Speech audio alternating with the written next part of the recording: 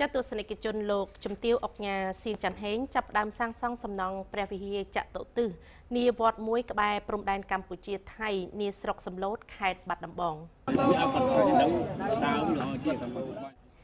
លោកជំទាវអុកញ៉ាសៀងច័ន្ទហេងអគ្គនាយិកាក្រុមហ៊ុនអភិវឌ្ឍក្រុមហ៊ុនហេងអភិវឌ្ឍនិងពុទ្ធបរិស័ទនៅរាជធានីភ្នំពេញរួមនឹងប្រជាពុទ្ធបរិស័ទជិតឆ្ងាយទាំងក្នុងប្រទេសនិងក្រៅប្រទេសបានផ្ដើមសាងសង់សំណង់ព្រះវិហារចតុទិសមួយដ៏ស្រស់ស្អាតនៅក្នុងទឹកដីនៃឃុំសំឡូតស្រុកសំឡូតខេត្តបាត់ដំបងដែលនៅមិនឆ្ងាយប៉ុន្មានពីព្រំដែនកម្ពុជាថៃនោះទេហើយដែលការកសាងព្រះវិហារថ្មីនេះគឺជាការចូលរួមចំណែកក្នុងការលើកស្ទួយវិស័យពុទ្ធិចក្រនិងការលើកដំកើងវប្បធម៌ខាងព្រះពុទ្ធសាសនាដែលជាសាសនារបស់រដ្ឋឲ្យបានកាន់តែរុងរឿងនិងរីកចម្រើនផងដែរ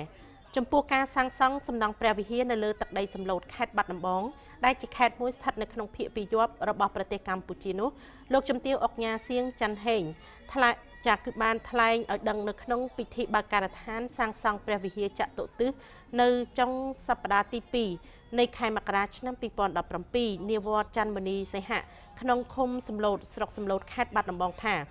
វត្តនេះជាវត្តថ្មីមួយដែលទើបតែបង្កើតបានត្រឹមតែ2ឆ្នាំប៉ុណ្ណោះហើយវត្តនេះគឺមិនទាន់មានព្រះវិហារមិនទាន់មានសាលាធម្មសភានិងកុដិសម្រាប់ព្រះសង្ឃបានត្រឹមត្រូវនោះទេដូច្នេះដោយសម្លឹងឃើញនៅការខ្វះខាតគ្រប់សពបែបនេះលោកជំទាវក៏សម្រេចចិត្តដង្ហែអង្គកឋិនទានចូលមកវត្តនេះកាលពីខែតុលាឆ្នាំ2016កន្លងទៅដើម្បីប្រមូលបច្ច័យយកមកជួយកសាងព្រះវិហារចតុទិសនេះឲ្យលេចចេញជារូបរាងឡើងបើតាមលោកជំទាវអុកញ៉ាសៀងច័ន្ទហេងការសាងសង់សំណង់ព្រះវិហារក្នុងអារាមនេះ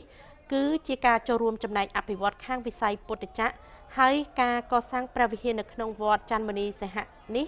ទៀតសោតគឺមានពុទ្ធបរិស័ទច្រើនទៀតដែលបានចូលរួមភ្ជាប់និស្ស័យជាមួយក្នុងនោះក៏មានពុទ្ធបរិស័ទនៅខាងក្រៅប្រទេសដូចជាអាមេរិកកាណាដាបារាំងនិងប្រទេសផ្សេងទៀតក្នុងនោះក៏មានពុទ្ធបរិស័ទជាជនជាតិជប៉ុនចូលរួមភ្ជាប់និស្ស័យជាមួយផងដែរតាក់ទងទៅនឹងសំណង់ព្រះវិហារថ្មីនេះព្រះចៅអធិការវត្តព្រះនាមច័ន្ទមនីសីហៈបានឲ្យដឹងថាព្រះវិហារនេះមានទំហំ26ម៉ែត្រគុណនឹង26ម៉ែត្ររៀបខឿនព្រះវិហារទំហំ60ម៉ែត្រគុណនឹង60ម៉ែត្រនិងមានកម្ពស់30ម៉ែត្រសំណង់ព្រះវិហារនេះនឹងចំណាយពេលយូរក្នុងការសាងសង់ក្រោមការផ្ដួចផ្ដើមពីសំណាក់លោកជំទាវអុកញ៉ាសៀងច័ន្ទហេងនិងពុទ្ធបរិស័ទជិតឆ្ងាយ